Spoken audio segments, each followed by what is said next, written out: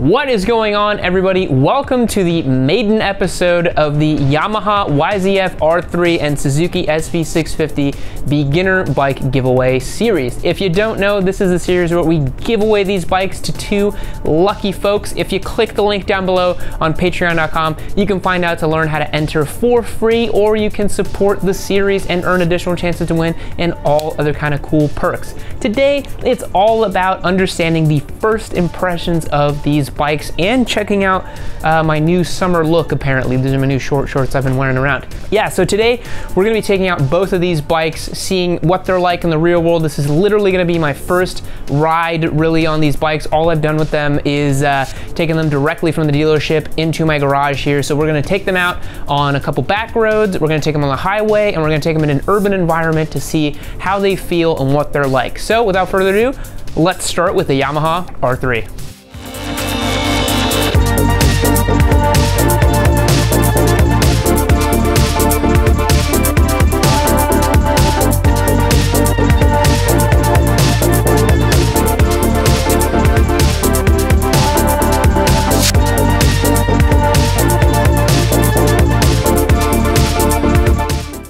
Alrighty guys, first up we have our wonderful little 2019 Yamaha R3. This is literally my first time out on the bike. Many long-time viewers will know that this bike is near and dear to my heart because it was actually the first bike that I owned. I, back in 2015, bought a 2015 then new Yamaha YZF R3, and I just love this platform. I have a lot of thoughts about it, especially now this, there we go. I have a lot of thoughts about this bike. This is a wonderful platform. I think if you're, a starter rider looking to get into like the sport category, this is a great place to start. So let's get out on the road, talk about it a little bit. We're gonna go down here south a little bit, take it on a fun little back road, on the highway to do some tests, and then a little bit of urban environment. And then we're gonna do the same thing with the Suzuki SV650. So let's get a move on. So this is such a sweet little motorcycle, man. This R3 is just a little sweetheart. I think if you are looking to get into the sport category, you really can't go wrong with this bike as your first. It's going to teach you all you need. All the foundations of sport bike riding are right here for you to enjoy in a package that is accessible to newbies. You're not going to be overwhelmed by the power on this thing. It's just a fun little bike to ride. And I don't know, like it's very, what's the word I'm looking for? It's so forgiving, it's really friendly. I think one of the things you'll notice too, if you're a newer rider, me as a more experienced rider, I have a lot of baseline to compare this thing with, but if you're a newer rider, since you don't have a lot of baseline, you don't need to worry about this next part. But if you are looking at getting this motorcycle and you have experience with other bikes, the first thing you'll notice is how tiny it is. The R3 is a really, really small motorcycle, primarily because Yamaha made it to be really accessible to newer riders, people of all different shapes and sizes. I think the seat height on this thing is under 31 inches, so it fits a whole lot of people. You'd be pretty hard-pressed to find a person who doesn't fit on a Yamaha R3. And this little engine, man, this 321cc parallel twin spins up so freely. I think that's one of the best things about this class of bikes, is that you can really just rev them so hard and without really thinking about how fast you're going, because you're probably not breaking any speed limits, So we're just checking it through these little corners here, having a fun time. And I don't really have to look down for how fast I'm going, because I can kind of just feel the engine's vibrations and feel what gear I'm in, and kind of just know that I'm probably in a good spot. And then you open it up, it has a cool sound.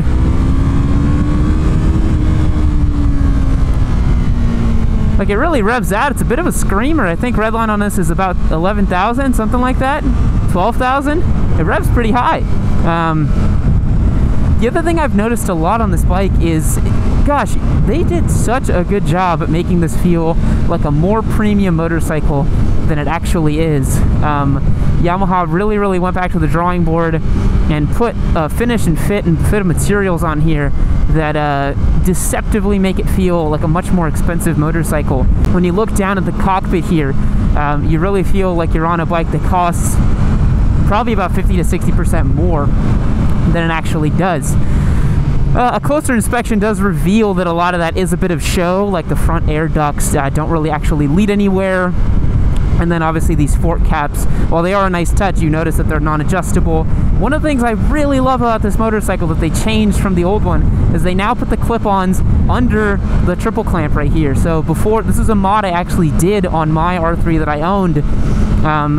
Before the clip-ons were placed on top of the triple clamp right here, and the overall ergonomics package of this motorcycle was a lot more upright. But now, I think it struck such a good balance between something that is really sporty, you can really kind of get in here, ride it and have some fun, but then like when it comes to, you know, actually commuting with it or living with it every day, it's actually really easy to do that. I don't find myself tired on this bike at all. Like you sit, if you just sit kind of more upright like this, it's a really standard seating position. You're not going to find yourself being super tired on this bike. Let's rev it out a little bit, shall we? After we clear this little bump here.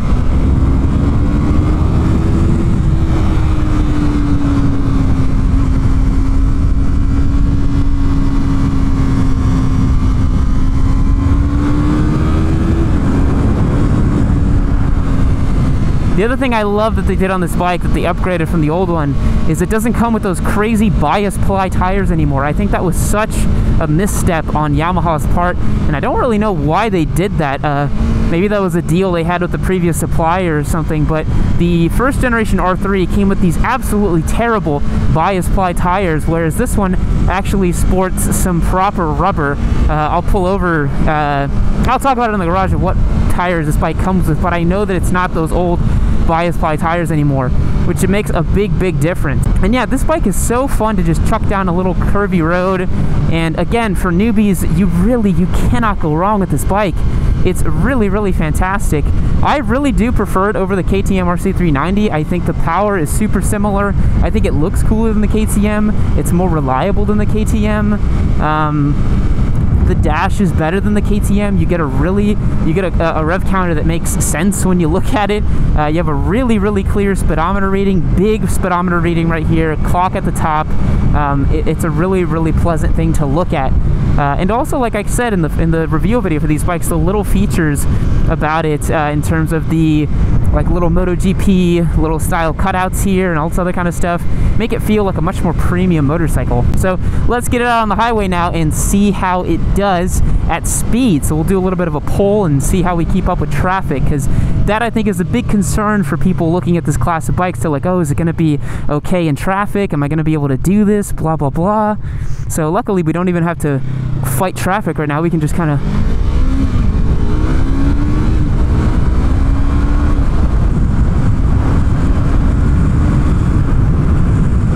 so it takes us a little bit to get there. It's not a rocket ship by any means, but now we're cruising at about 67 miles per hour. The speed limit here is actually 55, so we're going to slow it down a little bit and keep it right at about 58, 57. And you'll notice we can cruise perfectly. I'm in top gear, 6th gear.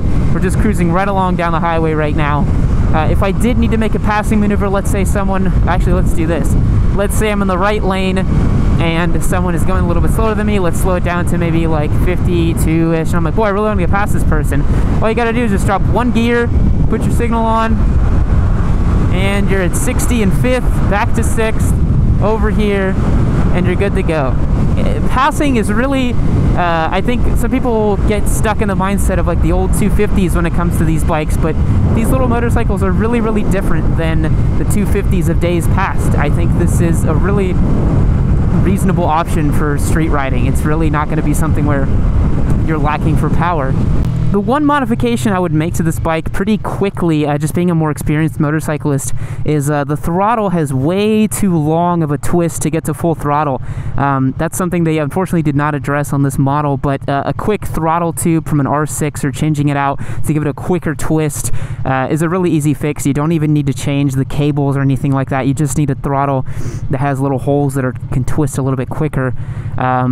That's about it. But because right now when you try to rev match, you have to really give it the beans to get it to rev to the point that you want it to, because otherwise, and also when you want to go flat out, you got to really like pull from all the way down and get in there, which gives it a really exaggerated kind of wrist movement when you're going flat out, which you do quite a bit on this bike, because I think 3rd gear ends at like 65 miles per hour or something like that, so it doesn't really, you need to rev it quite a bit for sure.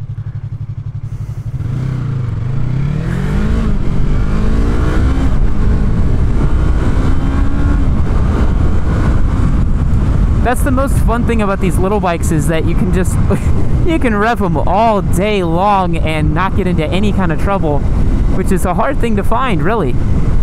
Hard thing to find. So cruising here on the highway, Highway 360 here in Austin, no problem at all in the little R3. So far so good. A first impression of this bike. It's a lot of fun, and it's just as fun as I remember my old R3 being, honestly. So now we're gonna cut to some in the city riding, and we'll give you kind of urban impressions and feels for this motorcycle. Alrighty guys, we are now going to test the bike in the urban environment. We're here in downtown Austin. We're going to see if the R3 makes as much sense as it did on the back road as it will here in the city streets. Already got a couple thoughts on the brakes. They're a little bit wooden. A couple reviewers have panned the R3 for that, and I do happen to agree. The braking system on the R3 is a little budget, and I find it to be, you know, just a little bit kind of wooden feeling. In slow speeds, you really don't notice it, but if you're coming from a pretty quicker speed, the bike does feel a little bit challenged in the braking department. But here in city streets, I think, is where the R3 really shines. It's got really good gearing for the street. You know, like I said, you're going to be at the top of third gear at like 60 miles per hour or something like that. So you're really not going to feel a lack of power in slow speeds. Actually, I think it picks up and goes pretty well. And because it's such a small motorcycle, it's really maneuverable. That's the one key feature about this bike that you'll notice if you do end up buying it, is because it's so small and the ergonomics are not that committed. You know, you're not super leaned over with your butt far off the seat. It does end up being a bike that you can really cruise around on every day if you wanted to. You can do stuff like this if you want. You can kind of crawl along at slow speeds. It's really no issue. One of the fatal flaws of American cities, however, is the fact that you can't lane split around here. That's one of the worst things about living in America and being a motorcyclist. Unless you live in California or Utah, then you can lane split, but here in Texas we can't lane split, so you know, I can't test any of its filtering capabilities, but I assume because the bike is so narrow, you can make it through a lot of stuff. You'll notice the city is pretty empty right now because it's about lunchtime on a Monday, so a couple people out and about walking around, but not too much traffic, because for my sanity and for your sake, I don't really want to test the bike in rush hour traffic. Don't really feel like doing that. But you'll notice from this stoplight, we kind of get up and go. No problem. Rev matching is a breeze on the bike. The slow speed stuff is really simple. Again, because the bike is so small, you really feel how nimble it is. You can really just kind of chuck it around really easily. And I think with the R3, it's one of those bikes where, like, there's no surprises, you know. It's a bike that's going to work exactly as you intended to, especially if you're a more experienced motorcyclist or you're someone coming from your A1 license to your A2 license. Again, the only complaint I have so far is that the throttle tube is, you know, a bit compromised. You have to really twist a lot for it to go where you want it to go, not because of the engine's capacity, because the actual throttle tube itself, and the braking feel is a little wooden for the front brakes. I wish that Yamaha had gone with a bit higher end component for the braking. I think then this would have been probably the best beginner bike to have ever existed, ever. It really is that good otherwise, but with this compromised braking system, it ends up being a little bit, you know, it just feels a little cheap on the braking. But yeah, with that, with this quick little excursion in the urban environment on the R3, let's go take the Suzuki SV650 out for a spin. Alright guys, and just like that, now we are on the SV650. First rides, first impressions. I'm in the exact same spot as I tested the R3. We're going to do the exact same route, except this time we're going to go north on Highway 360 because traffic's starting to get kind of bad down that way. So I'm going to head north and get on the 1 to test the highway potentials. But holy crap, no one ever told me that SV650s were this juicy. These bikes rule. This bike is awesome. For the experienced motorcyclist, I think this bike is so much fun to romp around. My only gripe so far is this key. Do you guys see this? What kind of old school key is this? But this is an indication of what kind of bike this is. So let's get this bike out on the road. Let's talk about it a little bit. Let's do this. So as I mentioned, the key is an indication as to what kind of bike this is. What do I mean by that? I mean, this is a bit of an old school bike, man. Like, you jump on this thing, it feels meaty, it feels solid, like it's made completely of metal, which it probably is. I don't know, this has more in common with the CB900F that we had for a very short amount of time, the Hentai Hornet, than it does with the FC07. The power delivery is so immediate. It's so immediate, which I didn't really expect, because this bike is billed as like a beginner's bike, but like literally you just give it a little bit of beans and this thing lights it up, man. Way more than the FC07, I'd say. The biggest thing about this bike is its throttle response. I'll try to show you guys here a little bit, but like second gear, just it's right there, you know? It's just this immediate experience, which for me, it makes me kind of think like, for a beginner, you're gonna whiskey throttle this thing pretty easily. So I'd say if you're approaching this as a new rider, understand that the Suzuki SV650, even though it has a little bit less displacement than the FC07, punches real hard. This V-twin is not playing in any games. I think for a beginner, it's quite the motorcycle, and you can still really have some fun with this bike, man. Look at this little thing go.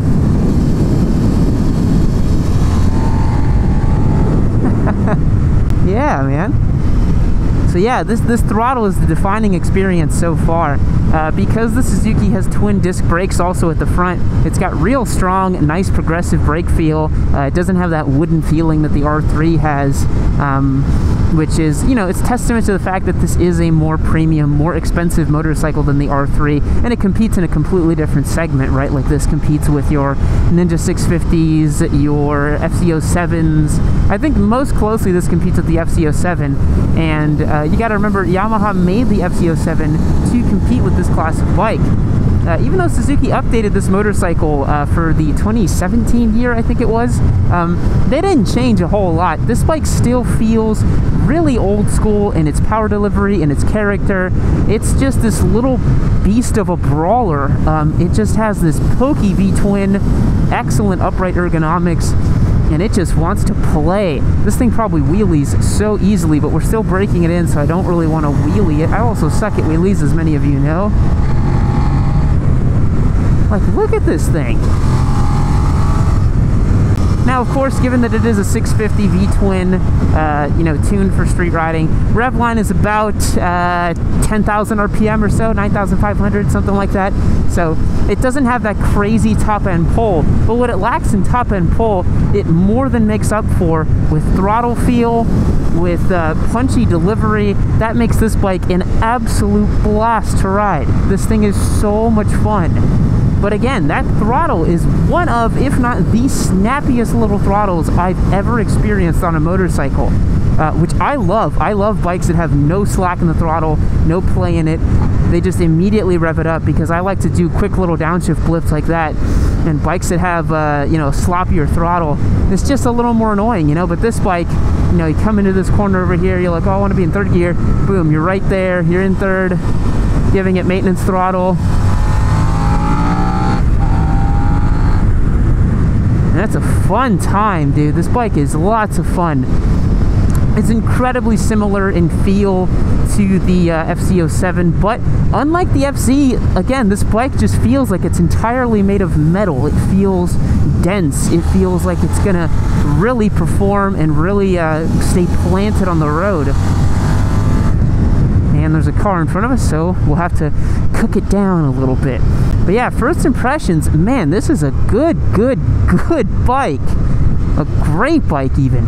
I think a lot of guys who are more experienced motorcyclists, I'd say if you have the option, this is such a good, just like street bike. If you're not planning on doing any off-roading and you just want something to goof around with on the streets, this is a sweet ride, man. And these things, like, I got this thing discounted because it was a 2018. You can get these for like $5,500 out the door, brand new at some dealerships, man.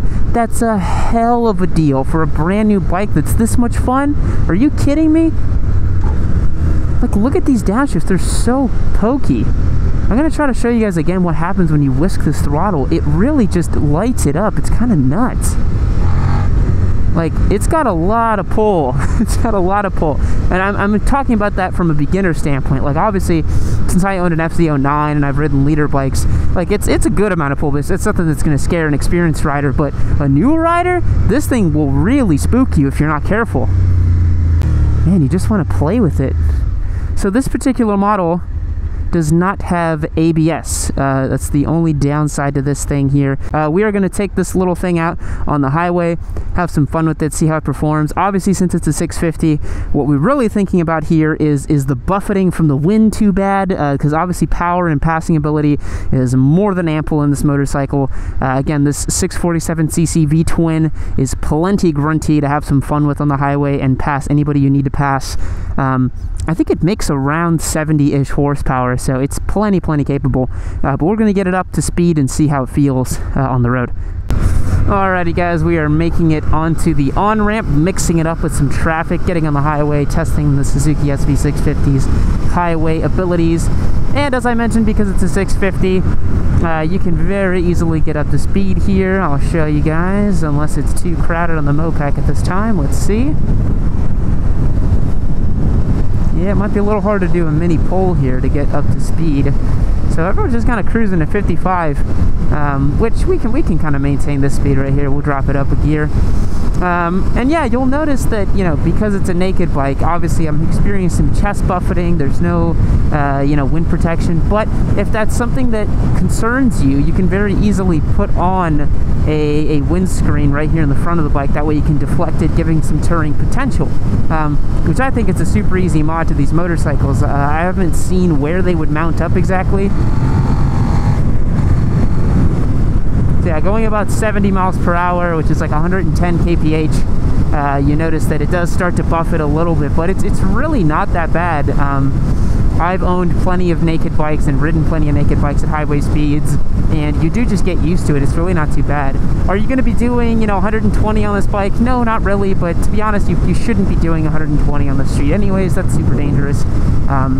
So that kind of does limit this bike's track day potential, I will say, because if you take it out on a track, obviously then you can reach, you know, 120, 140, depending on how long the back straight is on a certain track you're doing. But for a more closed course, kind of winding track, this bike would do very well at those things as well. I think the suspension is set up really well from factory, honestly. It's a good balance of, you know, rigidity, but also it's soaking up bumps pretty well. There's a couple bumps on that little twisty road we were on, and the Suzuki does soak it up pretty well, I will say. Yeah, highway speeds are really no issue on the Suzuki SV650 here. And again, passing power, you don't even need to drop a gear. I'm in top gear right now, and I can just muscle my way through anything I want, really.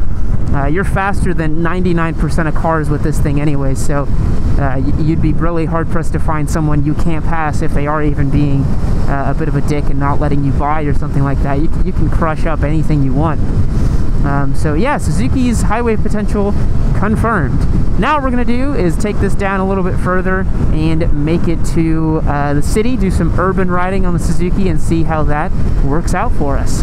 Alrighty guys, and just like that, we are now in an urban environment with the bike, chopping it up with some, you know, little street signs, little things like that. And again, you know, because the Suzuki has this relatively twitchy throttle, you gotta be judicious, you know, you gotta be really judicious about what you're doing with the throttle.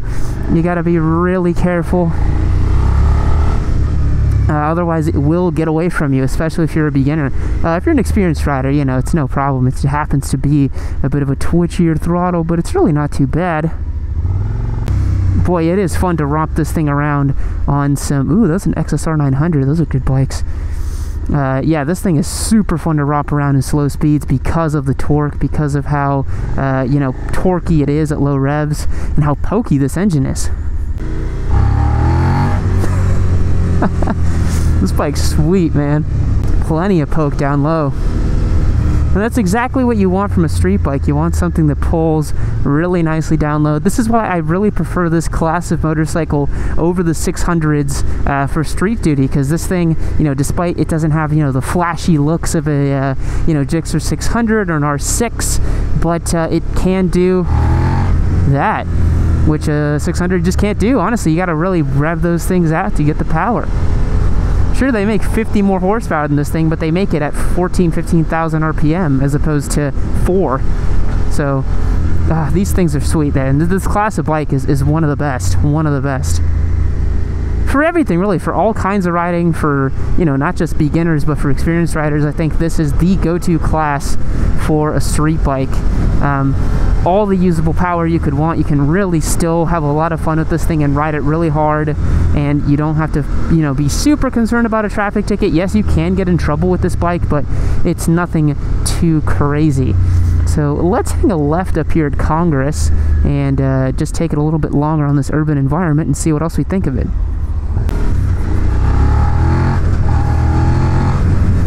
The one thing I will say about this bike is if you are an experienced rider, it just coaxes you into just gooning it, man. This bike just wants to goon all the time. It's such a hooligan. It's such an old school, well, I gotta make this yellow. It's such an old school hooligan bike. That's how it really feels. Super fun, super fun to ride. One thing I really like about the Suzuki and the R3 is they have really predictable gearboxes. I haven't found any false neutrals or slipped out of gear or anything like that. The KTM definitely had some issues with that. My Ducati even has very small issues with that, but the big four for some reason have just figured out gearboxes in general, and this thing just feels solid as a rock. I think also Suzuki has had like 20 plus years of development for this specific motorcycle and gearbox combination, so I'd be surprised if it wasn't absolutely awesome. It really is just so amazing how snappy this bike is. It's so much fun. It's so much fun to ride because of how snappy it is. But again, that's its Achilles heel for being a good beginner bike, because I think this is like, man, this is right on the edge of being a good bike for beginners. Like, man, you gotta be so careful with this thing. Like, that pulls really strong, you know? You gotta be careful. But if you're an older guy, I'm sure you'll be fine. Anyways, that's a little bit of some urban environment in the Suzuki SV650. Now, let's go to the garage and answer some questions from our Discord users about the two bikes. I'll see you there.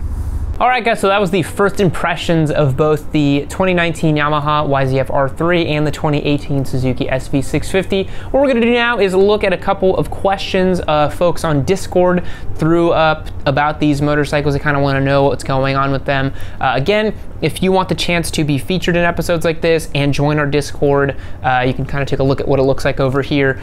Join up on the Patreon. That's the only way you can actually access our Discord server. So let's check out some of these questions. So Spite, our moderator and one of our veteran users, asks me, find a glaring flaw in both of them, not including Yamaha's shitty turn signal, which is pretty funny.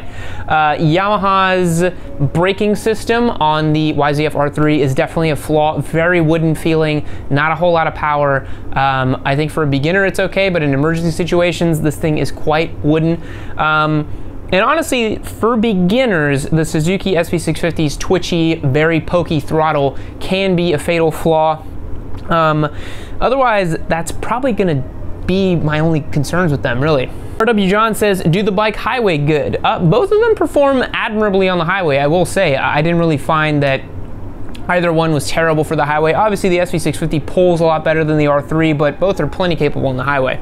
Sneaka Twix says, how would you improve parts of the bike as you experience riding them? Any recommended changes for those looking to get one? Will they scare the shit out of a totally first timer? This, if you're not used to like bikes at all, will scare you if you're a first time rider. This is a pokey, torquey bike, much like the FZ07 is like the top rung of what you could ride as a beginner, in my opinion. And the first thing I would change on this is adding some tank grips, because this has a slidey, kind of metally painted tank, and you slide right off of this thing. This one's not so bad because of this matte finish, but the first thing I would change on the R3 is a throttle tube from an R6 to give it a quicker turn to get to full wide open. That's what I would do. RW John asks, does the front cylinder not get fuel if you ride a Mega Dank Nooner for too long? I wouldn't know. I haven't ripped a Mega Fat Dank Nooner on the SV over here, and so I wouldn't know. Jim Moriarty says, seat height difference and riding position differences between the SV650 and the R3. Surprisingly, the rider triangles are really similar on these bikes. The SV gives you a bit more of an upright feeling, but honestly, both bikes are really comfortable, even though the R3 looks way more aggressive and sporty. You ride this thing around, you don't really feel like it is all that aggressive. So, honestly, they're really similar, the rider triangles. I really don't feel like they're too different. Another Carl asks, can they do dank nooners? This thing most definitely can do dank nooners. This thing you're gonna have to work a little bit harder for it. Portland James asks, do the bike have any under-seat storage? That's a good question. We can take a look. Let's try to find out. Bit of a tight squeeze here. Park these bikes really close together. The SV has a small pocket right here. It's about the size of my hand that you can put some stuff in, so that's pretty cool. So you can definitely throw some things in there if you need to. There we go. Now we'll see about the Yamaha. And if memory serves me correctly, the Yamaha has a small storage under the pillion seat over there. So all good for storage on both of these bikes. Hilgathor asks, R3 versus RC390 and SV650 versus FZ07. This is a whole video topic and I can talk about that for like 10 minutes, so I will table that one for 2 separate videos we could do it as. Mezami asks what the low speed handling is and how flickable they are. This little bike seems to just like fall over really effortlessly, but I will say I jumped on this thing after riding my desert sled for like a good 400 miles, so it felt really tiny and flickable and small, but I think in the grand scheme of things, it's a pretty standard sport bike kind of quick flick feeling. The SV feels a lot heavier in comparison, much more sturdy, but it still will just dart into corners wherever you want to put it. Both bikes flick really, really quickly. They don't have any issues in terms of like flicking over. Ymir the Tusk asks, ergos and comfort on both, how it weighs on the wrist. Well, to be honest, people saying it weighs on the wrist is just like bad, like, you know, riding in my opinion. You should never have weight on your wrists no matter what you're riding, so you shouldn't be pushing on the bars. You should be like light on the bars and kind of like pushing in a parallel motion with the ground. You should push like that and never have any weight on them. So neither one of these are going to be that bad. They're both pretty comfortable, like I said. Hilgathor asks, which one is getting covered in hentai, I assume? None of them, hopefully. Hopefully. A Riley95 asks, how long would you ride each on a regular basis? I would take the SV the whole damn day if I could. This bike is so much fun to ride. I would ride it the whole day. The R3, I would ride it probably the whole day as well. I just feel like after a while you would really be wanting some more torque as an experienced motorcyclist, but if you're new to riding, you could also ride this thing all day long, which is great. Mr. Mac say which one go faster? SV, go faster. Hey, Riley95 asks, best real-world application for each. They're both excellent kind of like street and commuting bikes. If you want a bike to take on back roads, both of them are going to be super fun. I would say, like, you know, unless you really want the extra torque of the SV, like the R3 is going to be just as fun, especially for a beginner. But their applications are extremely similar, I would say. Lampshady says, best commuter versus highway riding. I would definitely say that the R3 is a better highway commuter because of the windscreen, but if you put a windscreen on the SV, it's way nicer than the R3 just because of that extra torque and passing power. Ymir the Tusk asks, also point out the brake, how well they bite or don't. Yeah, so the R3, again, like I said, has a very wooden feeling brake. And what I mean by that is, like, in the initial bite, it just feels like there's no play and you're not getting any feedback from it. It's very just kind of like stiff, and it's hard to explain, but you just don't have confidence that you're braking at the speed you need to. Whereas this, because it has a dual disc front brake, these nice Tukiko calipers here, it has a very progressive feel and you definitely feel the extra biting force. So that's my comparison on the two. Lampshady asks, does the 2019 R3 have ABS? Yes, it does. Let's see the sticker right over here. Toucan Demand says, does the upside down fork on the new R3 feel any different than the previous generation? Hope I'm not too late for the video questions. You are not too late, Toucan Demand. Honestly, I haven't been able, like, in order to truly compare, I would love to put like a first gen R3 versus a second gen R3 like on track to really see the difference. Also, I haven't ridden an R3 in like 3 years or something like that. But to me, this feels a little more planted, much more sporty, but that's given a lot to the clip-ons that are under the triple clamp right now. But this is a really sporty feeling motorcycle. I think these upside down forks do feel a little bit better, a little more sporty than those old right side up models. And finally, Tubbs asks, I would say the new R3 Ergos versus the RC390 and how it actually affects handling. The RC390 literally feels like a little baby superbike. It's like, it really wants to go. You're quite high up with your butt, quite low down with the handlebars. It feels like a proper super sport motorcycle. You're not too far off with the RC. Whereas this feels much more upright, much more easygoing. But when you want to have some fun with it, you can really get in there and tuck in and have some fun with it. But when you want to commute back home, you're not going to be aching your back doing it. So I think the R3 is a better all-around bike. The RC is a super specific, dedicated niche tool. So that's what I think of it. Anyways, guys, those are the questions you had. I'm going to shut this down over here and stop recording. Thanks so much for tuning in this week. I hope you enjoyed it. Next week, we're going to be diving into specifics on one bike or another. I haven't looked at my calendar yet, but I think we're doing the R3 first.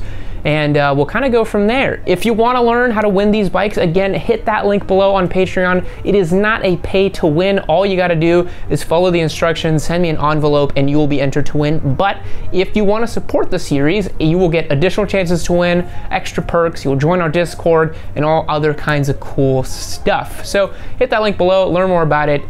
Thanks so much for watching. I'll catch you guys next time. See you later.